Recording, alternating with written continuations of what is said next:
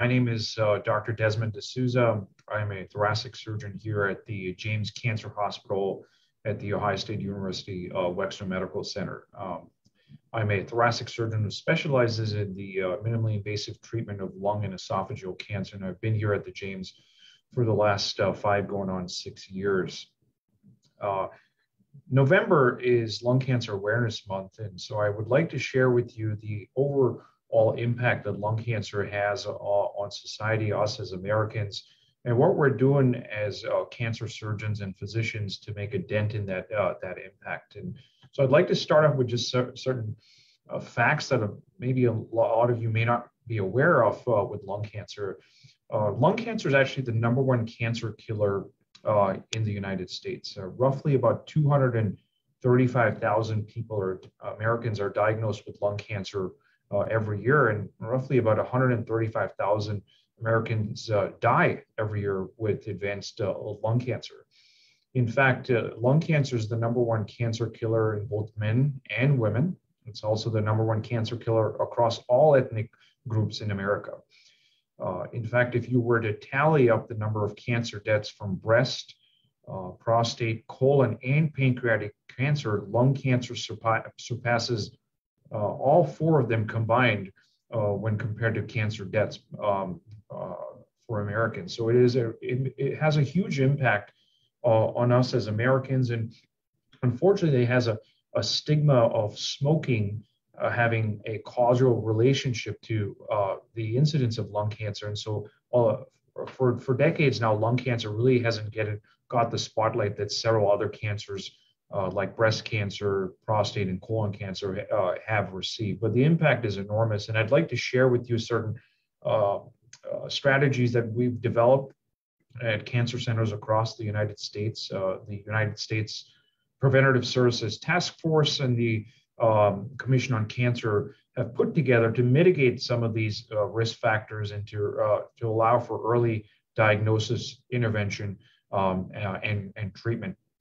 Lung cancer is often referred to as the silent killer, and the reason behind that is because the vast majority of lung cancers don't cause any symptoms until it's too late. So the presence of a persistent cough, coughing up blood, unexplained weight loss, shortness of breath should all be red flags if you have a history of smoking or someone who would be considered high risk. And in high risk, we'll get into that a little bit more, but if you have any of those symptoms, you should be having a conversation with your primary care physician or your pulmonologist to perhaps look at lung cancer screening. And so lung cancer screening was a strategy that was developed in order to diagnose lung cancer at an earlier stage. Several other cancers like breast cancer has mammograms, prostate cancer has PSA levels, cervical cancer has pap smears. Until fairly recently, lung cancer had no screening tool. And so what lung cancer screening is, it's a simple 1-minute CT scan. It's a patient comes in, meets with a physician, and if they're deemed a high-risk candidate, and high risk would be someone who is between the age of 55 to 77, has a history of smoking a pack a day for 30 years or 2 packs a day for 15 years, is still a current smoker or quit smoking within the last 15 years, is the ideal target population. Now, there can be exemptions to that rule. So if you're between the age of roughly between 50 to 80, have a 20-year pack history of smoking, so that is someone who's smoked a pack a day for 20 years, or is a current smoker or quit within the last 10 to 15 years, you may be eligible for a low-dose CT screening study. These are offered at cancer centers across the United States. We at Ohio State and the James Cancer Hospital are privileged to have 2 sites in the greater Columbus area that offer low-dose lung cancer screening. And so this is a quick visit with a physician who then orders a CT scan if the patient meets criteria. A CT scan is a non-invasive study where a patient lays down on the scanner table and then passes through the scanner. The scan literally takes less than 60 seconds. It's non-invasive. There's no pain. There's no IVs. There's no contrast, so patients don't have to get IV contrast or oral contrast. They then meet with a pulmonologist or a primary care physician who specializes in reading these scans.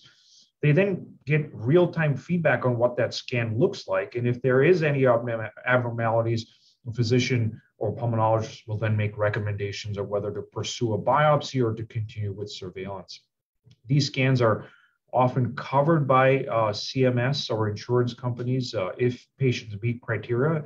If patients do not meet criteria and have high risk factors, so say for instance your spouse or significant other smoke for several years indoors, or you have high radon exposure or lived in an old house with high radon levels, you may be eligible for a low-dose lung cancer screening study. Several cancer hospitals across the United States, including the James, do offer low-dose CT screening for patients who are outside those criteria at a fraction of the cost of what it would cost you to get a CT scan. Several patients asked me, are there any side effects? The dose of radiation that patients get with these scans is very low. In fact, you get exposed to the same amount of radiation or less if you were to take a flight from New York to LA. So these are low dose screening studies. They're offered to patients who are high risk on an annual basis, just like you would a mammogram for if you were high risk for breast cancer, or a pap smear, or a PSA level, or colonoscopy for that matter.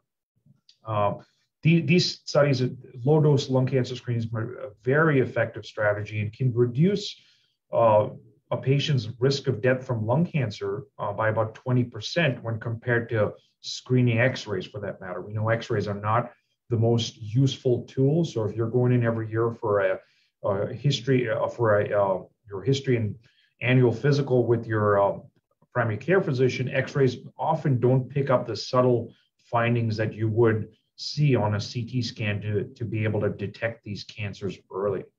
So lung cancer screening is a very effective tool. If you are within that patient population, high risk group that I just talked about, talk to your primary care physician, talk to your pulmonologist to see whether you are a candidate for low dose lung cancer screening. And the reason we do that is we want to be able to pick up these cancers early. We know that if we can detect lung cancer early, we can offer surgery or other effective treatments like SBRT to cure these cancers. If a patient's diagnosed with a stage 1 lung cancer, they have a very a good prognosis. A lot of times, a surgeon like myself can go in there with minimally invasive robotic techniques and remove the cancer. And we know for a fact that surgery is an effective tool in treating cancers and often curative.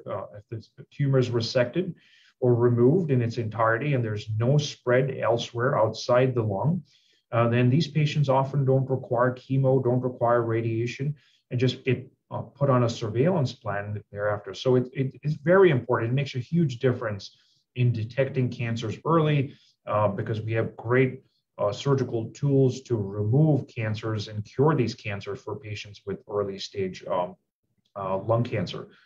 And with that, I'd be happy to take any questions from the audience. This was just a quick overview, and hopefully I've elaborated on some of the importance of lung cancer screening, the impact that lung cancer has on society, and strategies that we have like lung cancer screening, early intervention with robotic surgery, and the effect it can have on reducing the burden of disease that lung cancer carries on society. And with that, I'll close and take any questions from the audience. If you have any questions, be